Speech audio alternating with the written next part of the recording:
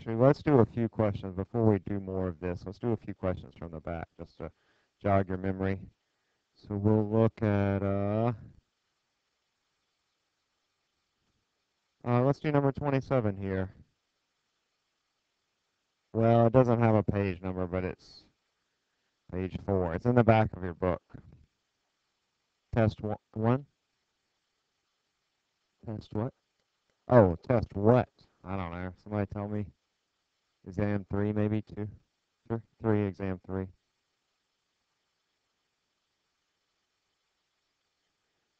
All right, so we're doing number 27 here. And then if you finish that one, go on to exam number 28. Or problem number 28, rather.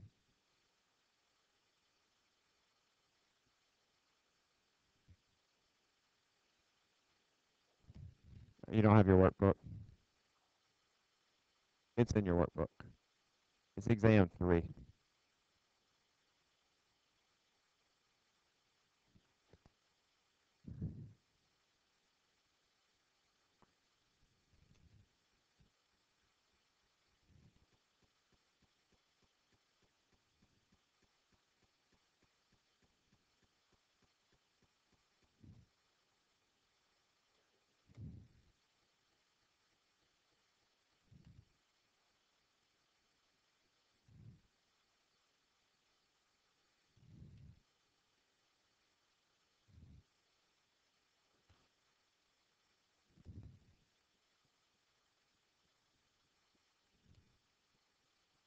All right, feel free to ask your neighbor what they put.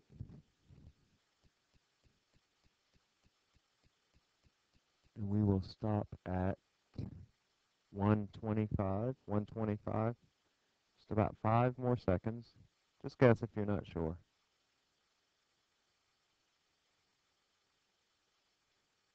All right. Let's see. I think C is right. Let's take a look. So what you want to know is realize that opposite charges attract and like charges repel. So here cubes 1 and 2 attract each other. So for example, one of them could be negative and one of them could be positive. Turns out that it doesn't matter which one you choose to be negative or positive. And then, so if I take 1 to be negative, that means 3 is also negative. All right, so if I put cube 2 and 3 together, that's this one and this one, then they are going to attract to one another. Look, you could have done the other. You could have said, well, this one's positive and this one's negative, and then this one would be positive, and this one would be positive. So then I would be dealing with a positive and a negative value, and they would also attract. So you just sort of envision what scenario plays out there, and it doesn't really matter if you choose object number 1 to be positive or negative. What really matters is the relative charges to one another. Let's look at number 28 as well.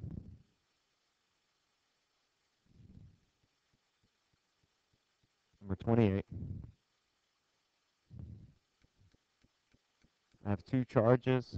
I bring them closer together. How does that affect the new force? First of all, ask yourself, is the force going to be bigger or smaller? And then ask yourself, by how much is it going to be bigger or smaller? Or is it the same?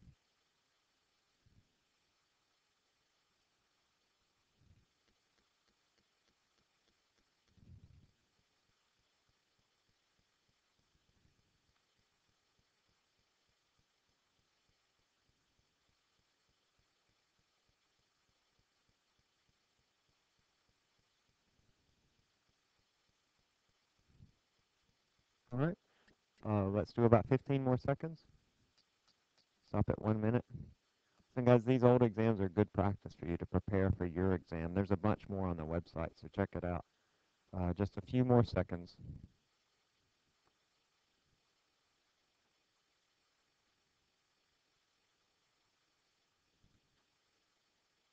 All right, good job. E is right. I know bringing them closer together, I'm going to have a bigger force because if R decreases, F gets bigger. I know that from looking at Coulomb's law. If this goes down, this goes up. And it's going down by a factor of 1/2. But 1/2 squared is equal to 1/4. Or excuse me, is equal to 4 because it's 1 over 1/2 squared. So if I square 1/2, it's 1/4, and 1 over 1/4 is equal to 4. Okay? Is that clear, y'all? Yeah.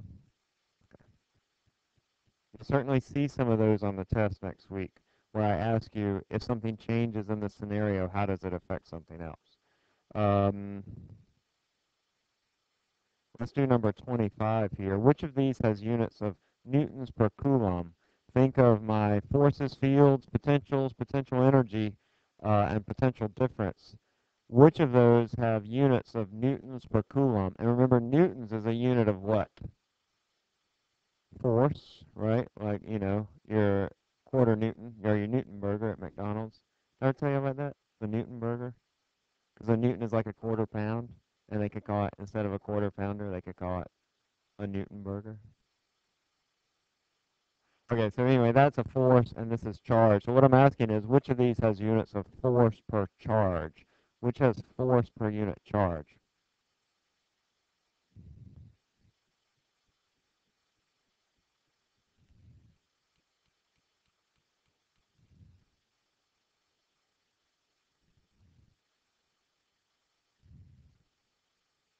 All right.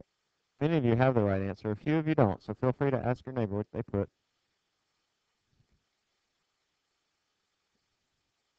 We'll stop at 115, 115.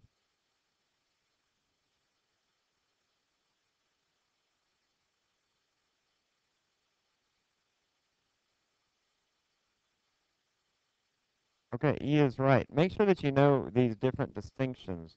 For electric potential, that is energy per charge.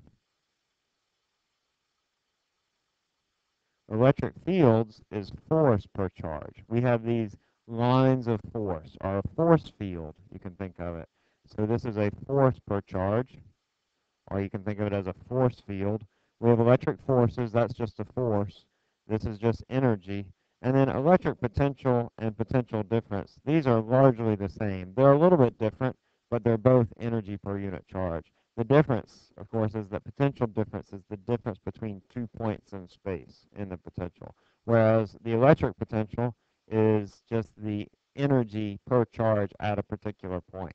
It'd be like saying the potential energy at this point is 10 joules. The potential energy difference between this point and this point is 7 joules. Right? It's the difference between 2 points. Whereas this one is just the energy per charge at a particular point. So that's what that difference means. Um, let's try number 22. Sodium atom has 11 protons. How many electrons does the sodium cation have, the cation? Is that 10, 11, or 12? Or maybe it depends on the number of neutrons that sodium has. What is a cation? You need to know cation.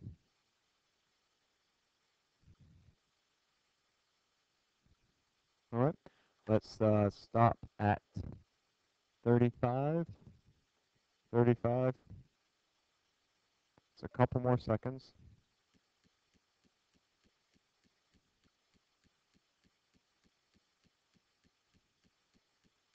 Okay, good. A is right. Because a cation, you first need to know that a cation is a positive ion. So that means that this thing is going to have fewer protons than, or fewer electrons than protons. So the number of protons should be bigger than the number of electrons in order for it to be a cation. The number of protons is 11, so the number of electrons has to be 10. If it's an anion, it's going to be 12 or more, right? But of these options, an anion would have 12. And if it wasn't an ion, it was a neutral atom, then it would have 11 electrons, the same number of protons and electrons.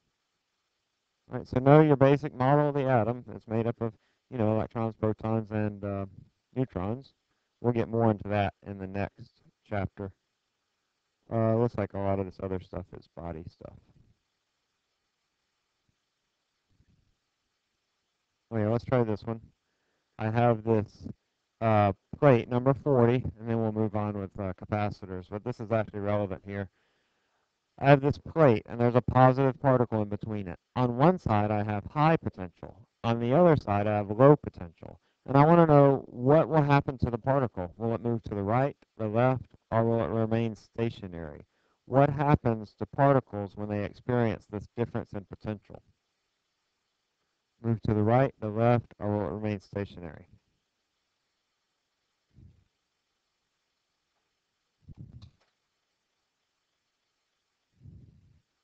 All right, let's stop at 50, 50, 10 more seconds. Okay, doing pretty well. 50.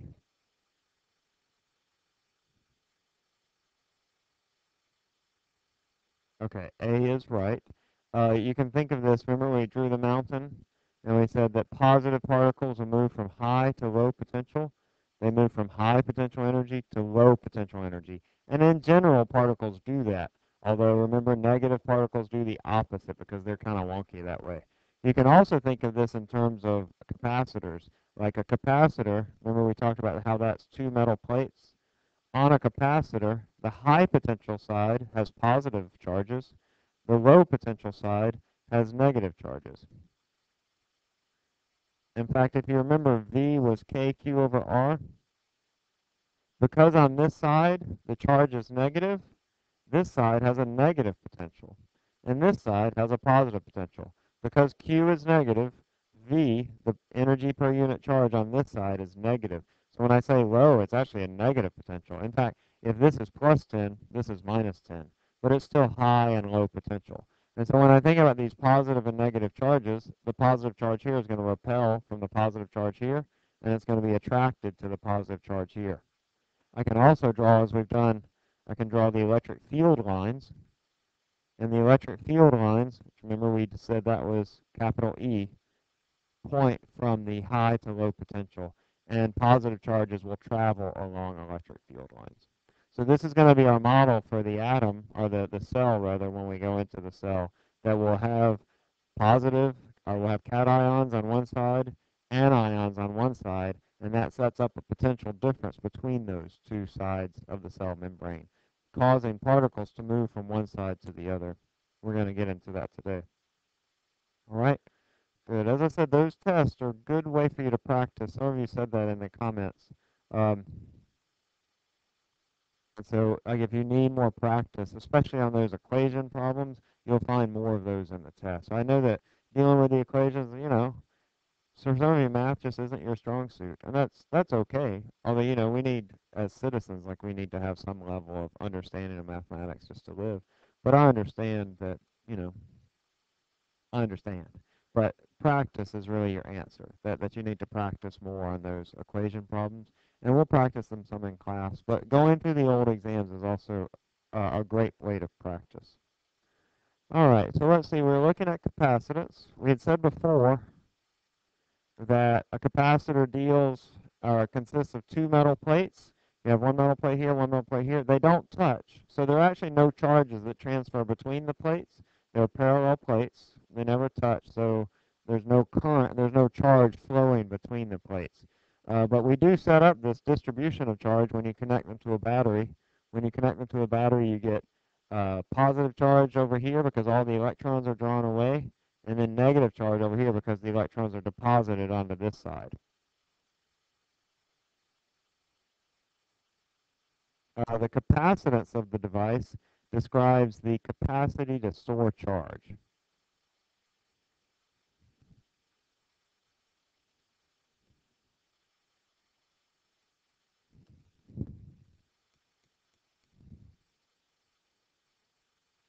So we have two things that are related. Did we do this already? Let me see. Hold on.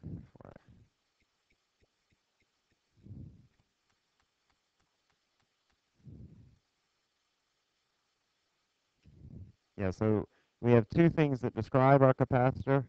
I'm going to sort of redraw them here. That's not a very good drawing, but you get the idea. I have these capacitors. I have the distance between the plates, and then I also have the area of the plates. I'll call that capital A. So those are two geometric features of the capacitor describing its dimensions. How far away are the plates? Are they really close together, or are they farther apart? Now, how would you think, and then also how big are the plates? Are they itty bitty? Are they real big? How would you think the area would affect the amount of charge that you can store? If I make these plates bigger and bigger and bigger and bigger, how is that going to affect the amount of charge that I can store in those plates? Does it mean that it increases the amount of charge that I can store or decreases the amount of charge? If I make my plates bigger, how does that affect the amount of charge that I can hold? It goes up or down? It increases. That's as you would think. It's like, having a bucket. You can think of this as a bucket that you're putting charges in. If you make it bigger, you can store more charges. And so if the area increases, C increases. Your capacity to store charge increases. What if the distance increases? And this is less obvious. Not that the previous was obvious, but I think this is less obvious. If I take my plates and I move them farther apart, how is that going to affect the amount of charge that I can store? Increase or decrease? If I move them farther apart, does it increase or decrease the amount of charge? I just heard crease, what? Decrease? What do you think? Decrease. Yeah, it's going to decrease the amount of charge. If I pull those plates apart, it's sort of like you can think of the energy is spread out over a larger area, right? Because it requires some energy to put those charges into place, and it decreases the capacitance. So C decreases. So we get this expression for the capacitance is equal to the area over the distance, and then we have a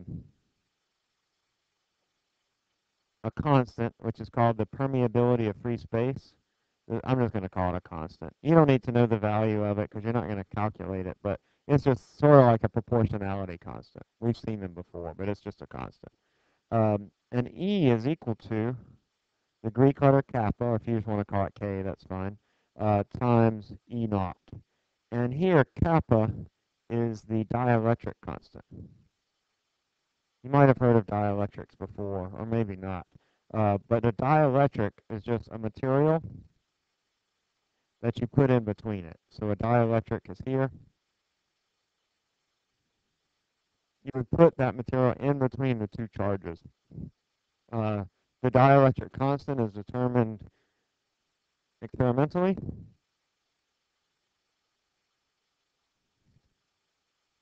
That is, they have a capacitor and they measure the capacitance without the dielectric and then with the dielectric, and they just see how much has the capacitance increased. And so the dielectric constant, if we look at our capacitance, let's say that uh, without the dielectric, our capacitance is C. With the dielectric, our capacitance is kappa times C. Right, so if our dielectric constant is 2, then that means we've increased our capacitance to store charge, our capacity to store charge by a factor of 2. Okay? So several things involved with capacitors. The area, the distance between the plates, and then the dielectric, that insulator that you put in between the plates. If you've ever taken apart a capacitor, you'll see that it's just two little metal plates. They're all rolled up, and there's a piece of wax paper in between them. That's the dielectric. I'll show you that in just a moment uh, when we'll have a little video where they take it apart. The dielectric constant is always greater than 1. It's never less than 1. It only increases the capacitance. It doesn't decrease it. The purpose of a capacitor is to store charge. Wait, hold on. I think that's right. I mean, that is right, but I think that's what I wanted to say. Yeah, to store charge.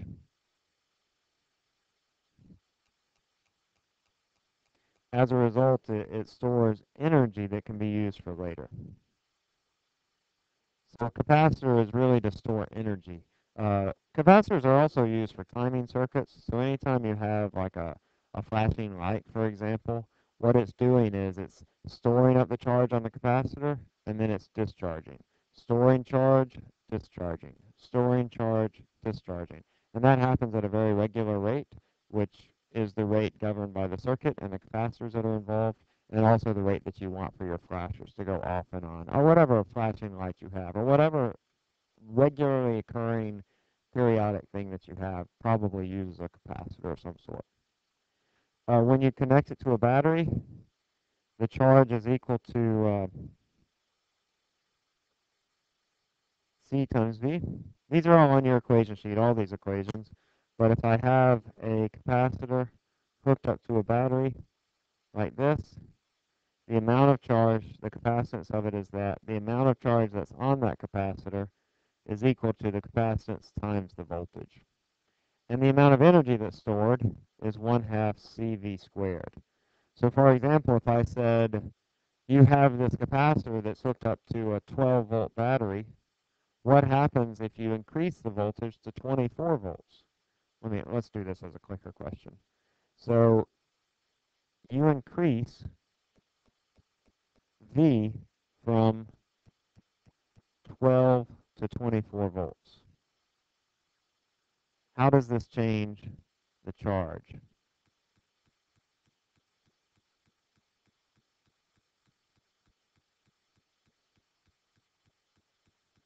that's stored on the capacitor? So I've increased my voltage by a factor of 2. Does my charge, is it going to be half, a quarter? Is it going to be the same as it was initially? Or is it going to be twice? Or is it going to be 4 times the original amount? So I changed my voltage. It was 12 volts. I increase it to 24 volts. How does this change the charge that's being stored by the capacitor? Do I now store half the charge? I'm sorry, this should be a quarter. A quarter of the charge, the same charge, or 4 times the charge. This is a 4 right here.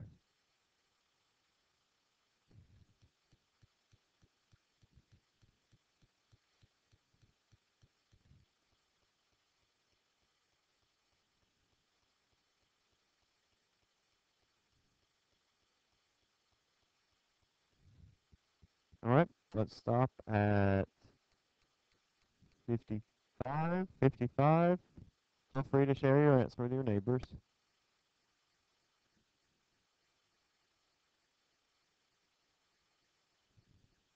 55.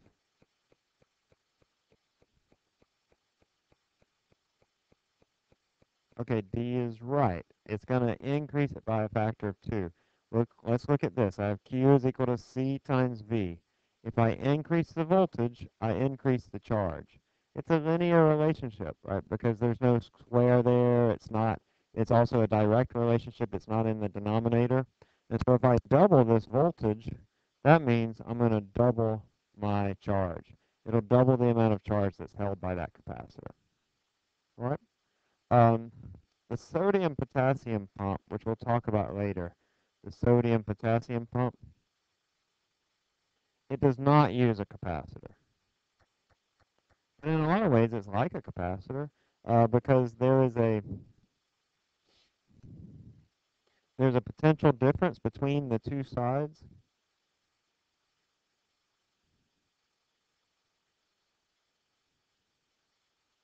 The two sides of the cell membrane. If you don't know what I'm talking about, we'll get to it soon, but you've already read the chapter, so you probably know what I'm talking about. There's also a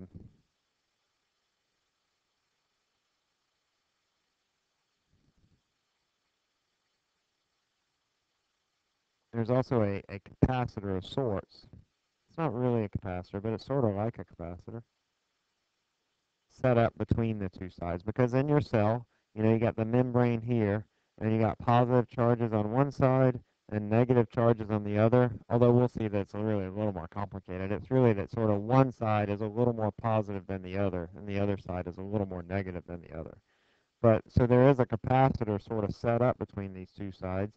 And if you know then the capacitance of the cell, which you can calculate or even measure, then you can calculate the charge involved. Uh, so some examples of capacitor use. You can use it for a flash on a camera. We used to use the cameras, and they would make that loud. It's like they were preparing to take off. Do y'all know what I'm talking about? There's all, and then the flash would go off, and then it would take a few seconds to recharge. That's a capacitor, and it takes a certain amount of time to get enough charge on those capacitors, and then they save it and use it until you're ready next. So a flash on a camera, anytime you have a flashing light, You're storing up energy and saving it for later, this regularly occurring thing. Your book talks about keys on a keyboard. I didn't know this actually. I think it was your book that said that, wasn't it? Yeah. So the keys on the keyboard, they're two metal plates, and when you push down on them, you're changing the distance between the two metal plates, which changes the capacitance, and then that sends a signal to the computer that, oh, you've just pressed the D key or whatever, because you're actually changing the capacitance. You're bringing those two plates closer together, and then when you release it, it brings them farther apart. That's pretty cool. I mean, how else would you do that? It's kind of a neat way of thinking about it. All right, let's see. I have a video I want to show us. This is from Make Zine.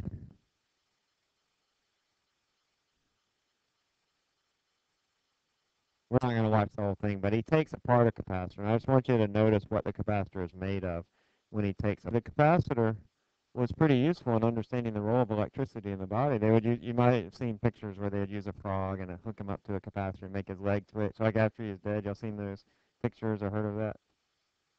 No, when they did that in some of the early experiments, and the way they got the electricity was with the capacitor. They'd have these Leyden jars, they'd put charges on them, and then later when they needed the charges, they'd discharge it through the neural circuits of these little animals. Poor helpless little animals, too, were slaughtered. Okay, so let's look at current and resistance. You just need to have a working knowledge of sort of what this is. Current is the flow of charge. Whenever we talk about flow, we're thinking of something per unit time. And so we're going to talk about it as the charge per time. So this is our charge per time. If we think of a wire, you can think of it as electrons are moving through the wire at a particular rate. It's a little more complicated than this, but not that much more complicated. And you ask yourself, how many charges per unit time are going past a particular point? What are the number of coulombs per second that are passing that point in a given amount of time? And then that tells you what your current is. You've probably heard of current, um, like the current of some electrical device in your home. Usually this refers to electrons moving through a wire, though it can refer to any flow of charge. And so sometimes if you're reading about your body, you might hear about a certain current as these charges move through. You don't have to have a wire. All you have to have are moving charges in one direction. The unit is an ampere. I'll just call it an amp. 1 amp is equal to or equivalent to 1 coulomb per second. And a resistor is a device that limits or restricts or resists. The limits are, if it helps you, you can think of it as resist the flow of electricity. That's why they call it a resistor, because it resists the flow of electricity. And you can sort of think about the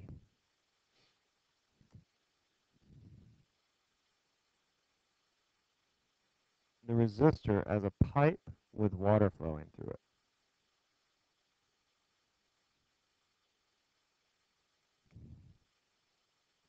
So a pipe has two dimensions. Right? It has a cross-sectional area, and then it also has a length. Right? So is it easier or more difficult to push through, say, a long pipe? That is, I'm asking, if L increases, if the length of your pipe increases, does the resistance A increase, B decrease, or does it C stay the same? If the length of your pipe, whatever you're trying to push the liquid through, or in this case electricity, if the length increases, does that resist the flow more? Does it resist the flow less? Or does the flow just go on as it was before? Yeah, the length. So if I have a pipe this long, I have a pipe this long. Okay? You follow what I'm saying? We talked about this similarly with fluid flow before. Did I tell y'all the story about the gasoline? Told y'all that? I tell y'all that story? The siphoning gas? Okay, good. I can tell it again if you want it. But. So if the length increases, what happens to the resistance? Let's stop at 1 minute, you know?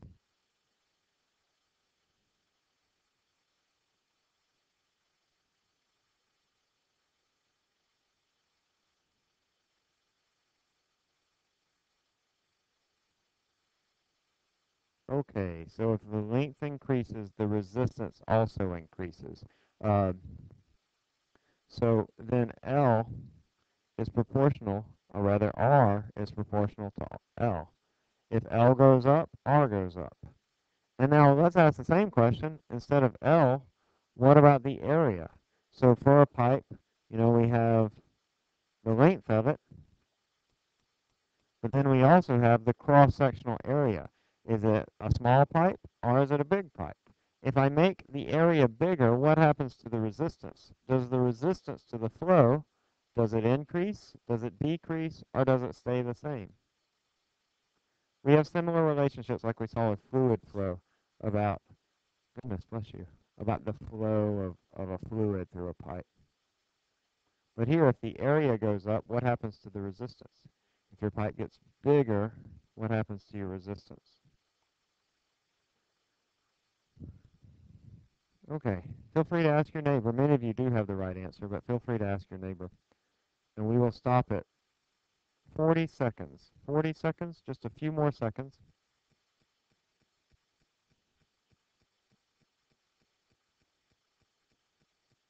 Okay, good. B is right. If my area goes up, the resistance goes down. And so we have this relationship for resistance. R is proportional to L, and R is proportional to 1 over A. And so our equation then is going to be R is equal to L over A. And then, of course, we have a constant, right? This is called the resistivity. Here, rho, that's the Greek letter rho, is the resistivity. It's different for different materials. What does wood have? Does it have a high resistivity or low resistivity, you think? Now notice the relationship here that if rho goes up, the resistance goes up. So would wood have a high resistivity or a low resistivity? Well, does wood have a high or low resistance to the flow of electricity? Does wood conduct electricity? No. So it would have a very big resistance. It's not going to conduct electricity. It resists the flow of electricity a lot. So wood then, which has a high resistance, is also going to have a high resistivity. So wood has a high resistivity,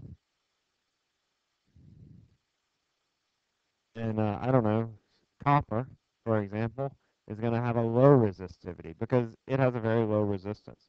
That's just a constant. We measure it, experimentally. That is, you measure the dimensions of an object, and then you measure the resistance of it, and you can calculate that resistivity. Okay, so the current is dependent on both the resistance and the potential. This is our potential of our battery, and resistance is just the resistance of our resistor. And so this is a simple circuit. This symbol right here represents a battery. It has a certain potential. This is our resistor. I like see. And then we have current that's flowing through this at a particular rate. If I make the resistor bigger, if it resists the flow of electricity, what do you think is going to happen to the current? If I'm resisting the flow of electricity more, the current will go up or go down. It's going to go down. Like if I'm resisting the flow of electricity, I'm saying, whoa, slow down, electrons, and then they'll slow down and they won't go as fast. So if R goes up, then I will go down because you're resisting the flow of electricity. Similarly, if V goes up, well, what is V a measure of? What is the basic principle behind potential? We said it's something per something. What is the potential? It's what per what? It's energy per charge, right? Remember we had forces, fields, and potential. Forces are newtons, fields are force per unit charge, and potential is energy per unit charge. So you can think of a battery if we're returning to that water analogy, is like a paddle wheel.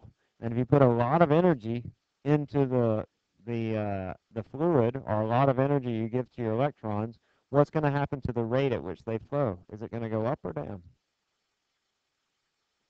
It's going to go up, right? So if V goes up, then I is going to go up. And so we have this expression for V, for I rather. I is equal to V over R. Notice if V goes up, I goes up. If R goes up, I goes down. And so it meets those requirements for how the current is dependent upon the potential, which is energy per charge, and the current, or the resistance, which is the rate at which something, or rather, the resistance of a device to resist the flow of electricity. Usually, this is called Ohm's law, and usually we see it like this. V is equal to IR. I don't remember how it is in the equation sheet. I have it in there, don't I?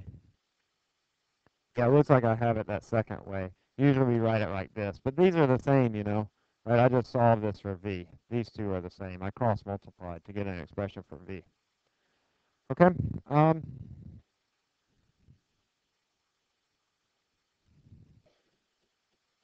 all right, let's do a few clicker questions. Let's do this one up on the left, right here, first. And if you finish, go on and do the others. We'll do all of these.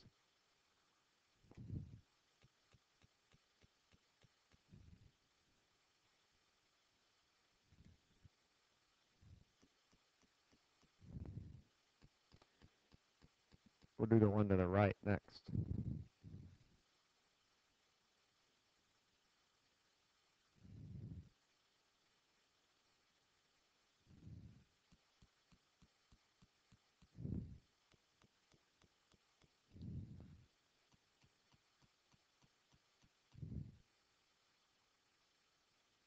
All right, let's stop at 50 seconds. You just have 5 more seconds. We'll go to 52, so just a couple extra from there. 52.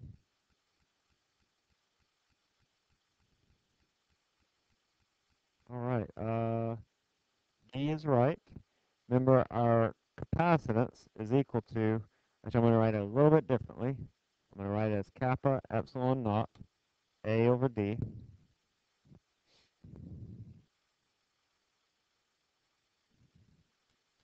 That's how it's written in your equation sheet. Right, but this is similar. I just written, uh, before I'd written this expression as epsilon instead of epsilon naught. It's not important for this question. But if the area of the plates is doubled, because it's a direct relationship, the capacitance is also going to double. Let's go to the one on the right. This resistors what the flow of electricity? Stop, increase, force, or do they limit the flow of electricity? Stop, increase, force, or limit?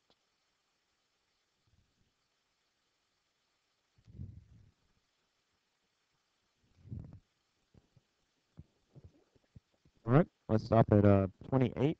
28. We'll go on to 30. 30 seconds, just 3 more seconds. 2, 1.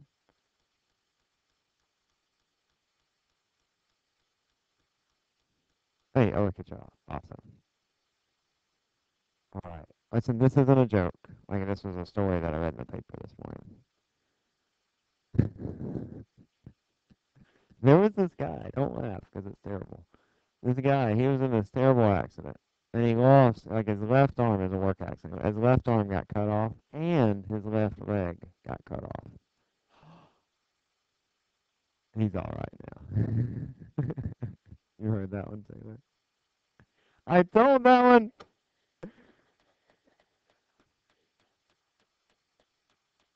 All right. What did the fish say when it ran into the wall? Damn. Okay, the units for electric potential are which of these? Right here. Is it newtons per coulomb, volts, potages, or joules?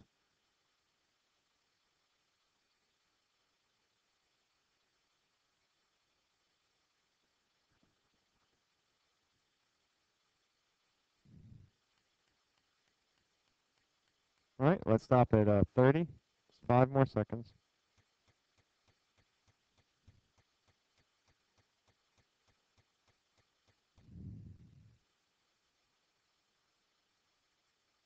Okay, good. B is right. I understand newtons per coulomb, but remember newtons per coulomb, that's a force per unit charge.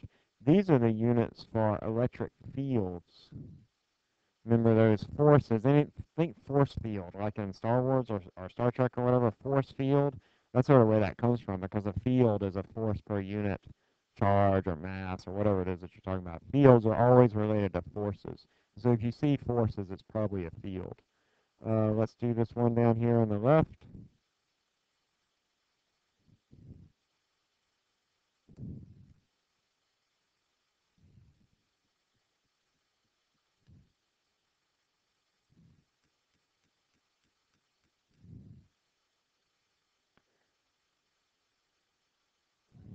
Let's stop at 25.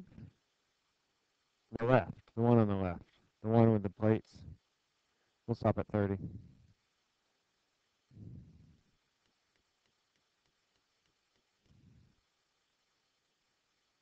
Okay, good. We had that one before, y'all remember? Uh, Positive charges will move from high potential to low potential. Or you can think about the electric field lines are going in this direction, so the positive charge will move along the lines of force. Or you can think of positive charges over here and negative charges over here, which will give you high and low potential, which will repel and attract that positive charge. All right. Um, hey, do you know why cows make really great scientists? Did you know that? That cows make really great scientists? Did you know that? They're always outstanding in their fields. Okay, here's this. Think about your resistance. All right. I'm going to write the equation for you, but if you get one of these on the test, you just look at your equation sheet and find which of these is the equation for resistance. So you'll need to be familiar with it. So I have one wire that has a resistance of 12 ohms, but I increase the area of the wire to 4 meters squared from 2 meters squared. What is the resistance of this bigger wire? And it has a length of 4 meters.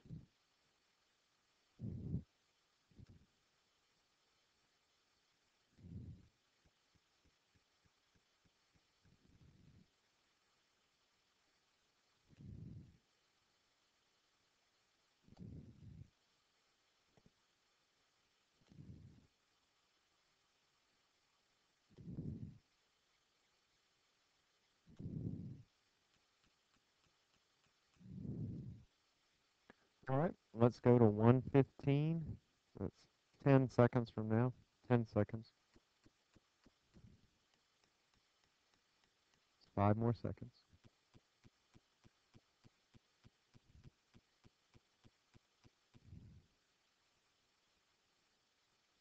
Oh man. Okay. So B is right. Um, my resistance, my length goes up.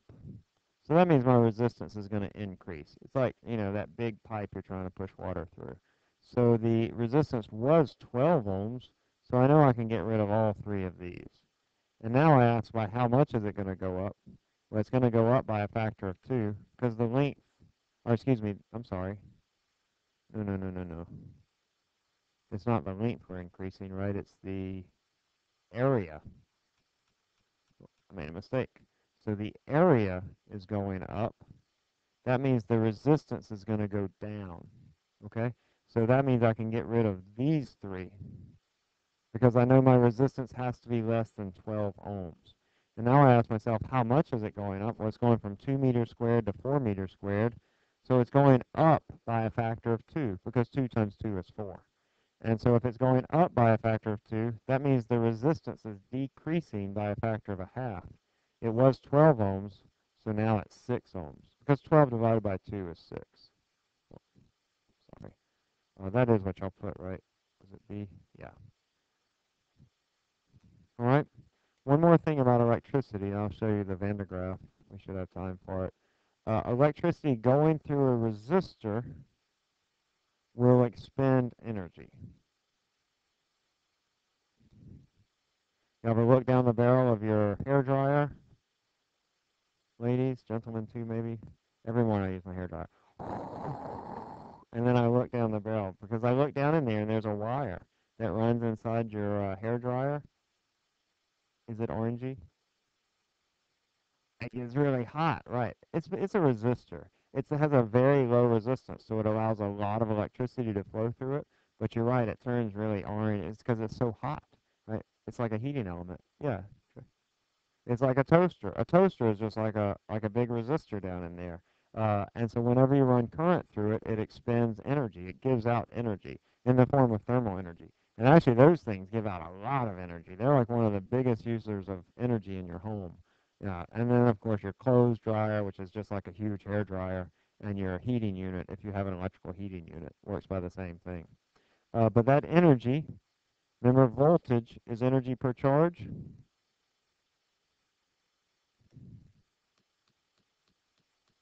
That's U over Q. So that U, that energy, is equal to Q times V. And since the power is energy per time, we've defined power before, but it's a measure of energy per time. We defined that back in chapter 3. Then our power is equal to U divided by T, which is Q times V divided by T. But now look at this. We have Q over T, charge over time. That's equal to our current. So our power is equal to V times I. P is equal to VI. And so electricians and electrical engineers and just regular people will use this to determine the amount of current that an object is drawing if it has a certain power rating.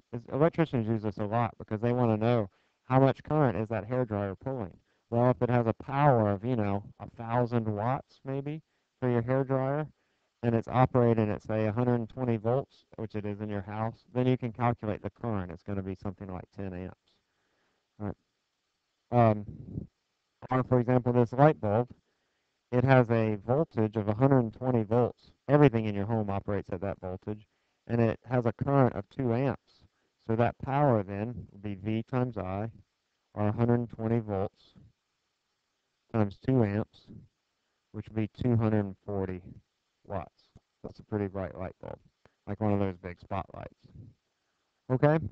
So be able to, given the power of an object, be able to determine its current. It'd be some simple math, but like for example, if I said the power is 1,000 watts, the voltage is 100 volts. What is the current? Well, the current would be P over V, which is 1,000 divided by 100, which would be equal to 10 amps. It'll be something along those lines, like the number wise, so it would be nice even numbers for you to work with. Okay? But power is related to both the voltage, the energy per charge, and then the flow of charge, the current. May I go down from here? All right. Electricians actually use that power equation and Ohm's law quite a bit. Um, let's see, it's 10 o'clock.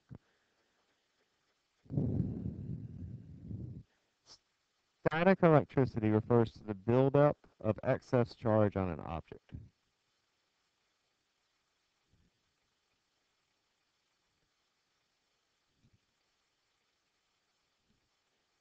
Most of the charge on the human body, if we have charges inside our body, but most of the excess charge that we have is in the skin or hair.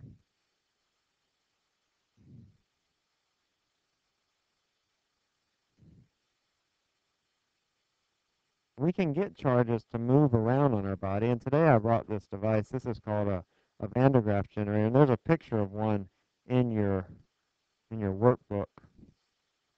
Some of you might have seen them before. Uh, let's try this. I'm gonna if you'll be able to see it. Huh. Anyway, what this is, listen, when I was a kid, or when I was in high school, went to like the math and science school, not in Louisiana, but in Mississippi, so it was better. But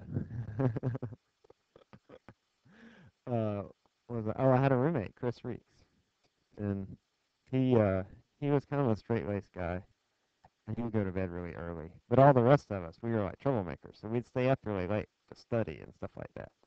And so I remember one night I was up to like 1 o'clock, and Chris was over asleep. He'd gone to sleep at like 11, and he was, and I was looking at him, and I got bored, and so I got up and I shuffled my feet on the floor, and then I walked over to Chris and I didn't touch him.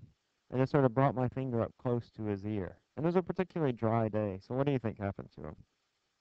It shocked him. Like I could see the charge jump from my finger to his ear. It was a remarkably good night for charges. Uh, did he wake up? No, because he was dead asleep. Did I do it again? He wasn't dead.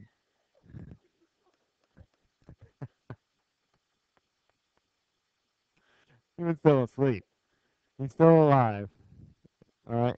So anyway, what happens there is you rub your feet on the carpet and you get electrons that transfer from the carpet onto your feet, and then they can travel on the skin of your body. And so they travel out usually to the parts of your body that are the most extreme and that are sort of the pointiest, like your fingers. And that's why when you touch somebody, it's you can touch them with your finger. And that's, by the way, when you get out of your car, you slide off of those velour seats or those shag seats that you have in your car, and then you go to touch your car handle and it shocks you, especially on dry days that happens. But a better way to do that is to sort of rub your elbow against the car, and that gets rid of the charge. It sort of removes it from your elbow, which doesn't hurt as much as I do too, Daisy. Y'all should do the same and tell all your friends. Me too. Look at this. We all do this. The cool people, anyway. Just the three of us. Okay, so what this is a rubber belt, and down inside here there's a little piece of carpet, and the rubber belt rubs up against the piece of carpet, just like your feet. And then it's sort of like an elevator where it connects here and it comes up here, it picks up charges on the carpet, and then it brings them up here and deposits them onto this big metal sphere right here. And so we can get a lot of charge. It's actually a pretty good day for it today because it's dry. We can get a lot of charge. I'm not sure how this is going to look with the light. I might have to dim it. Or it might be really cool. I've never done it. Oh,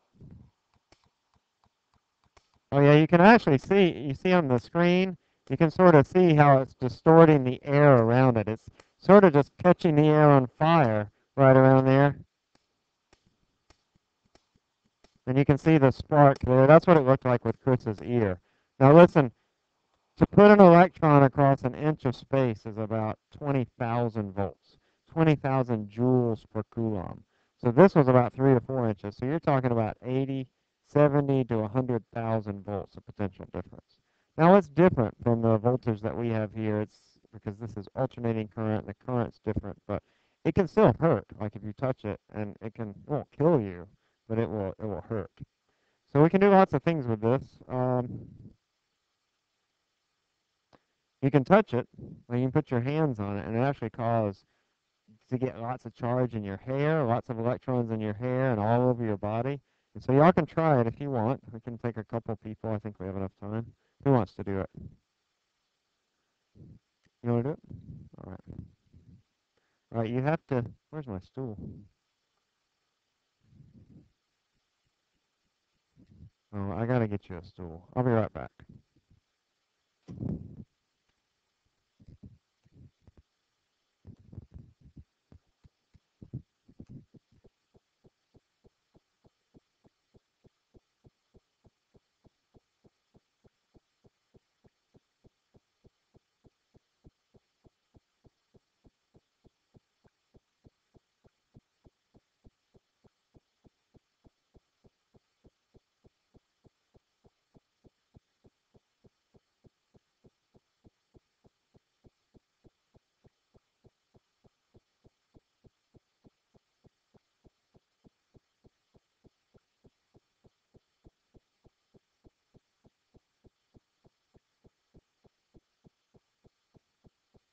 If you don't have a stool, the charges will just go straight through your body and into the ground. My stool is upstairs, but look, I brought these P-rows. So I'm going to put some paper over them and protect them. They are important. The yearbook. Huh? Okay. I'm not I'm not making some statement by using them for her to stand on. So come on over here. Yeah.